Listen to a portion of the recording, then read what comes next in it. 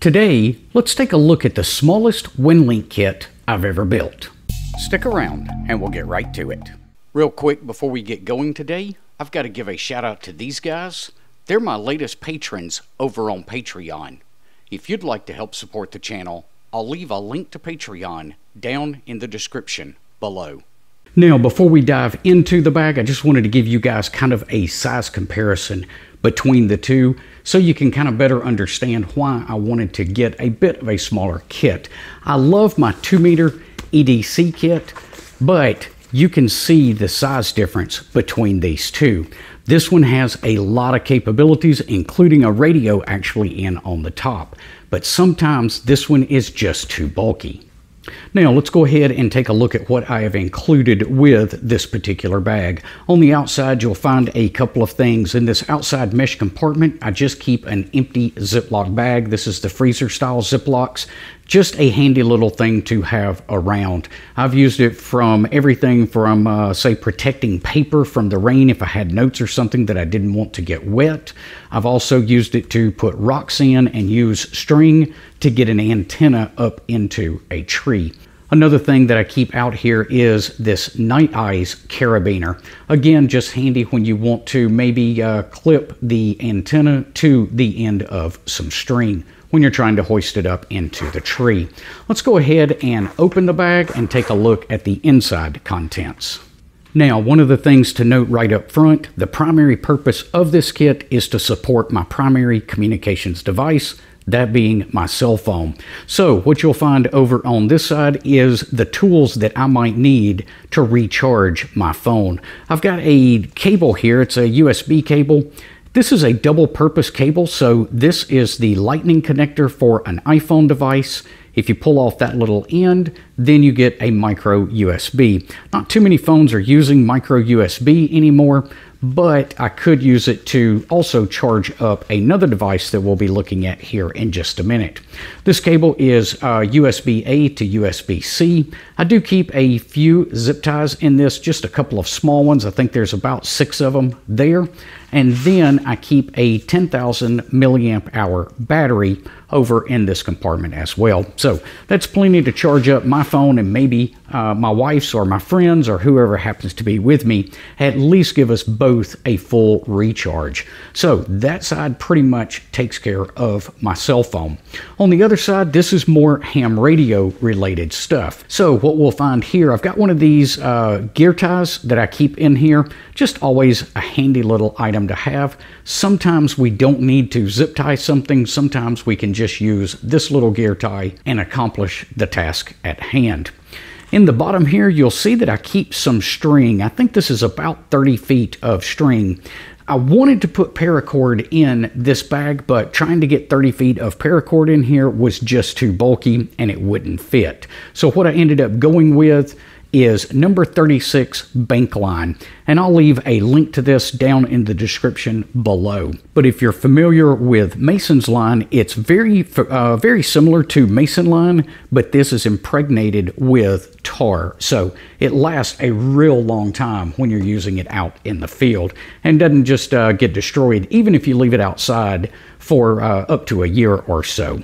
Below that, I've got 2 different things here. First is the Mobilinked TNC.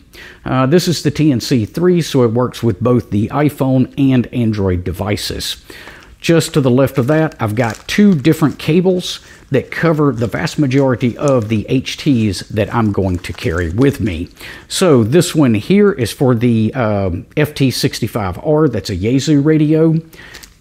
And then this one is marked as the FT5, but it also fits the FT70. So either one of those radios will work with this. And basically, those are the only 3 radios that I carry with me at any time. So that's going to cover all of my bases. Above that, you're going to find a roll-up J-pole style antenna. I have went ahead and put an adapter on this one for BNC since I have moved all of my HTs over to the BNC style connector. I purchased this one several years ago off of eBay from a gentleman. I believe his screen name was Nelson Antennas. I have gone back and looked and cannot find this antenna again. There is another guy, I believe his call is November 9 Tango Alpha X-Ray, and he makes a fantastic roll-up J-pole as well. However, the one thing I liked about this one was the compact size once you've got it completely rolled up. I wish I could find more of these because I would definitely buy a couple more. The downside to them is I think they're only rated at like 10 or 15 watts. I mean, this is using some really small twin lead stuff here, and I can tell you from personal experience, if you run 50 watts through this guy for very long, you will melt the antenna. Below that is the cell phone.